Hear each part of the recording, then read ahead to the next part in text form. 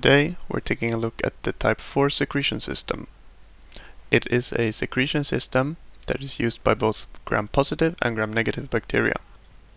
It is a secretion system that is involved in many different functions of the cell. It is involved in horizontal gene transfer and transfer of proteins or virulence factors to other cells, and also involved in DNA uptake from the environment. This is a quick overview of the structure of the type 4 secretion system, but we will take a closer look at the structure a little later on in the video. Type 4 secretion system can be divided into 3 different groups, and we will take a closer look at all of them in this video. Conjugation is the transfer of DNA or genetic material from one bacteria to another. And transformation is the uptake of genetic material from the environment into the bacteria. And then lastly, protein transport. It kind of explains itself. It's the transport of proteins from the intracellular space out into either into the extracellular space or into another bacteria. Now, before we get into any more details about the different types of type 4 secretion, let's take a closer look at the structure of the secretion complex. It is easy to understand that there needs to be different types of structures for the type 4 secretion complex because of the different functions that they have. But so far, scientists have only been able to map out the structure of one of those substructures.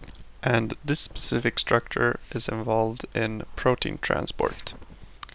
Now, there are a lot of different proteins involved in this complex, and we're not going to go into every single one of them, but here is a quick overview of a few of proteins involved.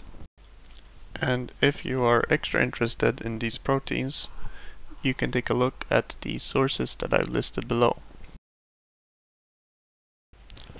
This type 4 secretion complex is divided into 3 different bigger groups.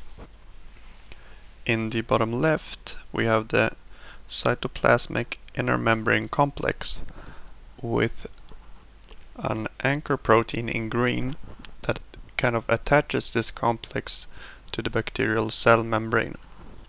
And in the middle, we have the core complex that is attached to both the inner membrane and outer membrane and creates a pore structure where the protein can be transported through. And then lastly, we have the pillus complex that transports the protein out into the extracellular space or into another bacteria or cell. Now let's take a look at conjugation. Conjugation, as you remember, is the process where the bacteria transfers genetic material to another bacteria. And during the process of conjugation, the type 4 secretion system, or the F pillus as it's also called when we're talking about conjugation, acts as a probe that kind of pokes out of the cell and grabs a hold of the neighboring cell and pulls it close to it. And after that, the genetic material can be transported through it into the neighboring cell. But to be able to perform conjugation, the bacteria needs to have the TRA gene. The TRA gene codes for all the different components that is needed to perform conjugation, including the type 4 secretion system complex and the relaxosome, which we will take a closer look at later on in the video.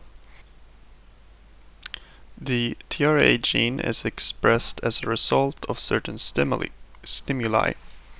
It could be, for example, a signal from another bacteria through a system called quorum sensing.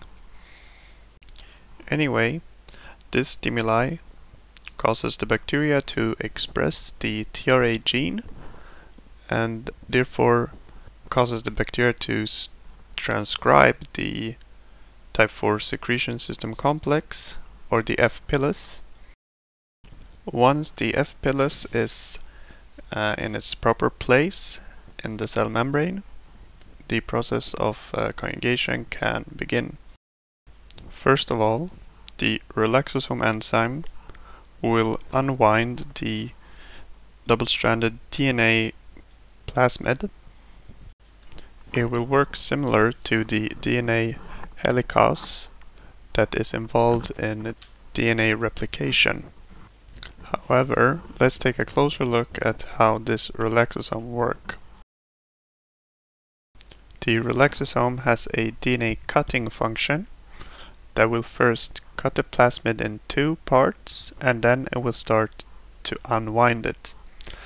And so now we have two single-stranded parts of DNA that can then be transferred through the F pillus complex and transferred into the neighboring bacteria.